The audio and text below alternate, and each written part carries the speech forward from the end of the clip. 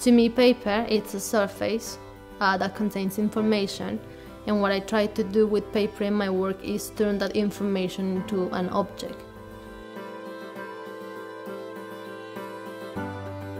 It's a very funny material because it's not rigid, but then you can create a lot of volume and concrete forms with it.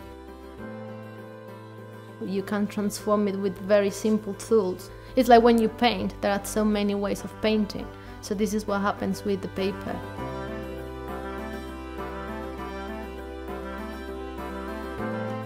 My name is Beltran Herrera. I work with paper as my main material.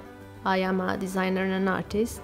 I'm currently collaborating with James Cropper, creating these pieces that will be used for the launch of the new product Dolcelicious. And this paper is specialized in food packaging.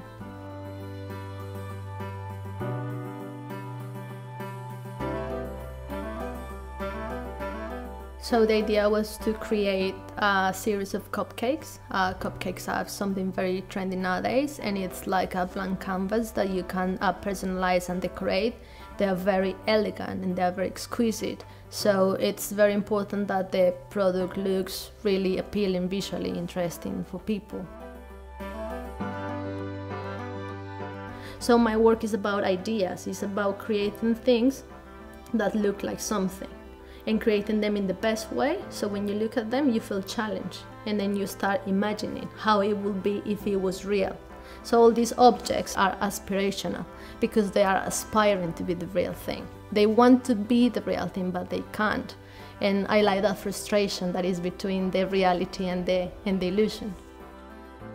James Cropper have chosen a very beautiful range of colors for this new paper, and are very exquisite and delicate and elegant.